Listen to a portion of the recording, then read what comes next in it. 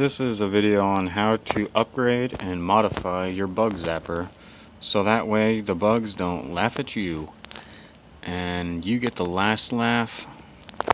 So this is what I did here.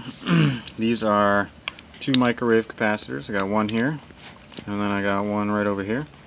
This is a condenser fan motor capacitor at 7.5 microfarads at 220 to 3 whatever. And basically all the power comes off the board, which would be a board like this. If you have resistors on your board, R3, 4, 5, and 6, cut those out of there, they're garbage.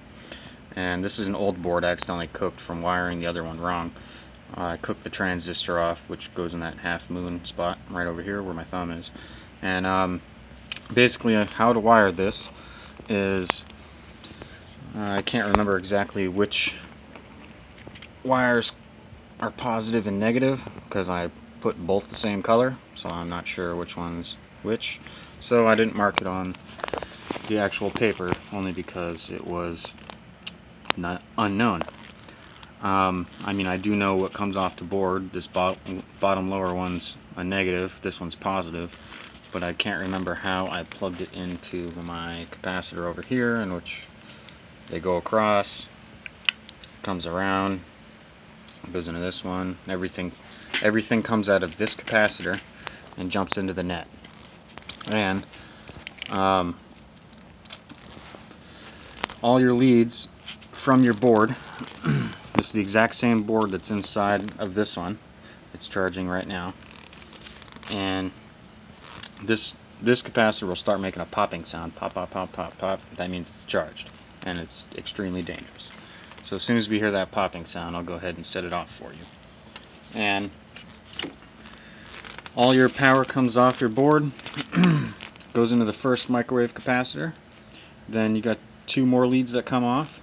One goes into your fan capacitor, the other side goes into the other microwave capacitor, and it comes back out and goes into the other side. Then you have your two screens. You got your inside screen and your outside screen. You got a microwave diode in order to help power dump out of all the capacitors, so it doesn't have to go all through this one capacitor. So, and basically you just let this sucker charge up for a minute. I already heard two pops, and it'll start popping like crazy here in a second. Come on, get a couple more pops going. And I'm going to go ahead and set this thing off, and that's how you wire it. Very simple. Your wires do not come off the board. Ooh, that was a good one. Your wires do not come off the board and go into the screen. They go into the capacitors first, then out your fan capacitor, then into your screen. Now what I'm going to do is I'm going to set this guy off, and it's very loud. Ooh, one zap and they are gone.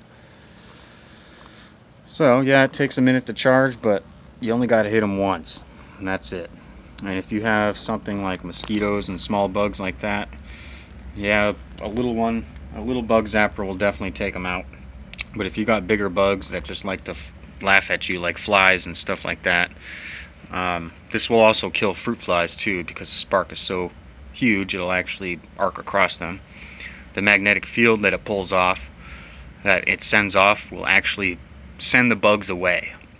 It will also suck them in too if they get close enough. It'll actually pull them apart from negative to positive. As soon as they make contact, they explode. Oh, this thing's already charged up again, and I'll go ahead and set it off. Actually kind of getting a couple small sparks here. That's alright. So yeah, anyways, this is how you wire it. Alright, thanks for watching.